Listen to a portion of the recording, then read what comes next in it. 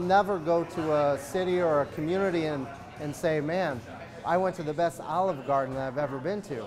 But you'll go and you'll go to the unique restaurants. Original Grain is a new local business in downtown Syracuse.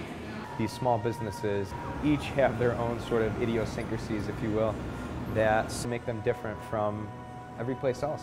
Chris Biley owns the business. He says that local stores and restaurants are important to keep Syracuse's identity. I think that's what sets it apart. And customers agree. More of a variety, like cute little shops and stores rather than just like a Burger King or a McDonald's.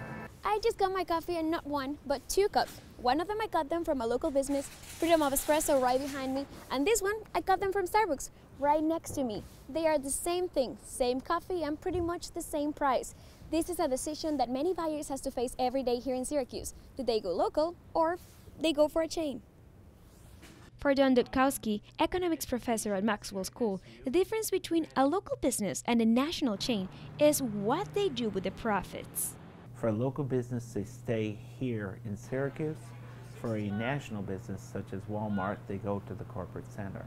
They may use it to invest in a Walmart somewhere in California, even though the profits came from Syracuse. According to Syracuse First, for every dollar spent in a local business, 0.73 cents stays in the area versus the 0.43 cents when spent in a mass retailer. This money can be reinvested in the business, local charities, or local vendors. These local businesses are using other local services, so whether it's advertisers or attorneys or accountants